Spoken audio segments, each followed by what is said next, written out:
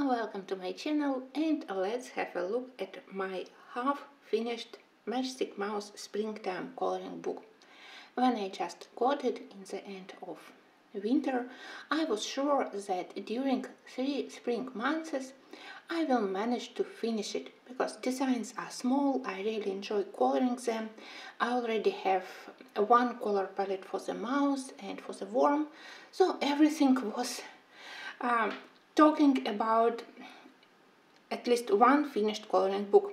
But no, it was wishful thinking, and so far, even if I dedicated a lot of my free time to this book, I managed to finish only probably slightly more than half pictures here. But that's okay, I don't want to rush myself. For me it's important that each of these pictures I colored with big love, and I always had very good mood after coloring pictures here. But unfortunately, in the end of spring, I need to switch to summer book, because it's also absolutely adorable and I also want to color it. So maybe this one will have to wait a little bit. At least I really want to start coloring in summer, and if I want to return from time to time to spring book, I will do it. So probably the most complicated, the most difficult pictures here are those with animals. So I colored only this mouse with duckling, and I really love it. But maybe I mostly love it because of the this purple sky with a little bit of lavender and a matching color of the mouse head. Duckling also is adorable, but somehow the landscape around, it's what makes this composition really interesting, and I would even say tender. Oh, I really need to do this one. Maybe if I return to this book in summer, I will do this one, because that's adorable. It was one of the first pictures which I did here. Of course, I did it for the St. Valentine's Day, so I started it even in winter. Oh, shame on me. And I still didn't manage to finish it. Anyway, I do love it. I deliberately selected very intense colors for roses as a main element here, and the rest of flowers I tried to do in more pastel colors, so roses would be much more intense, so they immediately attract attention. And I wanted to do a warm light behind the mouse. Maybe they were having some nice cozy evening, and here we have this surprise delivery of love letter and flowers. This one I did with addition of one Arctic pencil, a very beautiful Mayan violet, I believe. Very nice color, one of the best colors in Arctic pencils set. And here I tried to have some fun with all those smiley round birds. I wanted to do one bird slightly lighter, one slightly darker. Yes, here we have not enough feathers, but still it's adorable. And I decided that one will be like a parrot bird. And of course, smiley face of the mouse, it's priceless. That's one of my favorites. Here I mixed Arctic pencils and Prismacolor pencils, and I think that it was one of my first experiences with Arctics. They are not perfect on this paper, at least for the mouse fur. I definitely wouldn't be able to use them, but for the bigger areas like this cook head or background, they are quite acceptable. So if you want to save your more precious Prismacolors, you can use them together with Arctics. Here I colored almost everything, again except for the fur of mouse, with Sucolor pencils. Sucolors are not bad here, but for the lighter colors like this background, maybe you need to use them either with a white Prismacolor or with blender to cover paper a little bit better.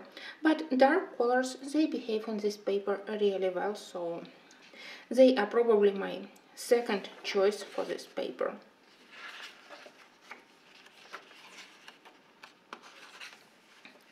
This one was quite fun. I did it very quickly when I was quite tired after work, so I wanted something really quick without additional thinking, so I can't say anything apart that it simply helped me to spend half of an hour with very pleasant picture without big problems, without thinking about color palette. Oh, I wanted to do two pictures with gardening mouse because we have some kind of story. Here they started their journey to gardening, and I have another page where they started to plant seeds. But unfortunately that picture I didn't have time to color. Maybe I really need to return to this book and to finally finish the story. But I really love all these details, especially the mouse clothes here with all those additional patches of fabric. I decided that this background could represent early morning. Maybe they started their journey quite early to manage to plant seeds during morning. Anyway, it was quite fun, and the outfit of the mouse, it's one of my favorites. And of course adorable worm in hat, that's also priceless. Well, I think that here I experimented with Star Joy gold pencils again for the background. For the mouse, as usual, I use all my favorite colors. It's beige sienna, 50% French grey, 90% French grey, plus eggshell, plus light amber and clay rose. If you watch my videos, you probably notice that everywhere now I color mouse with the same color palette. In Christmas book I experimented. Here I stick to one color palette. I even keep them in one separate pencil case. I call it pencils for the mouse, and it really helps me to color very quickly. That's also one of my favorites. I do love everything here. I'm glad that I experimented a lot in this book with various colors of skies. For example, here it's cream plus shades of peach and orange. And of course I do love the face of the calf here. And I also tried to experiment with various colors for the grass. If in more realistic books, like Teresa Goodrich landscapes, I wouldn't use many of such color combos for the realistic pine trees. Here I can color in more cartoonish style, and I do enjoy it. That's another one where I decided to experiment with colors. I called it Spring in Pink, and I was inspired by real trees which were blooming in our parks. They had quite unusual this black cherry or even black grape leaves and a lighter pink flowers. Maybe it was some kind of plums. I'm not sure what it was exactly. I'm not a botanic specialist, but when they were in bloom with such unusual color of the leaves, they were spectacular. And of course, when I remembered about this page, I realized that I need to do it. And here for the background I also used Star Joy, but older set, which I prefer a little bit more on this paper for the background. They feel less waxy and they cover paper better. Oh, I really wanted to do this one. I don't know why I hadn't colored it. Of course, when it was Easter, I did a couple of pictures. One wasn't very successful, but this one I absolutely love. Again, more fantasy colors for the leaves and tender pastel color for the sky. I'm glad that I did matching colors for the head and golden egg and this tiny halo of shining around the egg. It helped to attract more attention to the central part of the page. And I do love how Morgan depicts those baskets. They look very, I don't know, they look nice, simply nice. Another experiment with the background color. Here it's not a problem to use pencils for the background. Even on this quite average paper I didn't have any problems with coloring, so I'm quite satisfied with paper in this series of the books. So mostly I used here Prismacolors only on the leaves. I used Arteza, yes, greens from Arteza. That's picture which somehow I forgot to color, and I think that second part of the gardening story. Oh well. Well, I was quite proud when I finished this one, again because I decided to experiment with background colors, and I think that such unusual background created very nice contrast to the color of the lamp, fur of the lamp. It wasn't very easy to show actually the texture, but white Posca helped me when I worked with it on top of various beige and grey colors. And mouse here, so fun. I love it. Another one with chickens. I think that chickens probably are the most popular birds for me in this book. Somehow I didn't learn yet how to color all my owls in this book. They look like they are drawn wet, but chickens, they look okay. I definitely enjoyed that they had fun together, they were running. I imagine that maybe they are trying to cover from rain, so that's why I decided to do such dark color of the background. Maybe they expect rain to be pouring soon.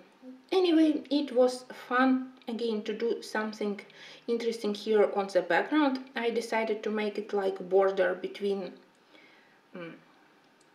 something where we have planted something and simple grass. So that was field and that was grass. Well, that was like explosion of colors because I used everything when I did this beautiful garland above the window, and it was so fun to do this carrot cake. I hope that they enjoy this evening or afternoon tea. And to show that it's afternoon, that's why I did such a color behind the window.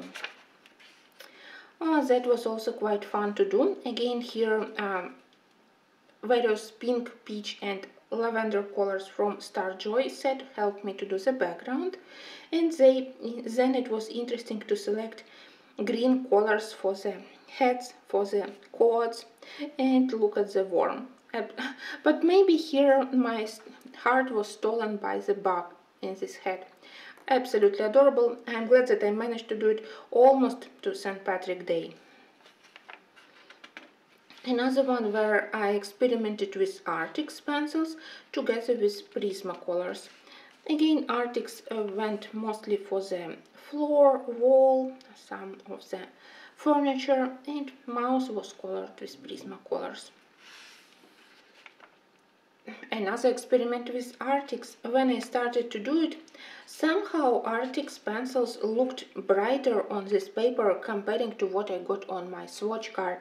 So when I did this pavement with stones, I was so unhappy that I had to cover initial colors with another layer of darker brown to mask intensity of colors. But in the end, when I added these stones and quite muted calm bluish gray on the wall here, I decided that actually I do love the final look of it, so it definitely requires some additional learning how to work with Arctic pencils.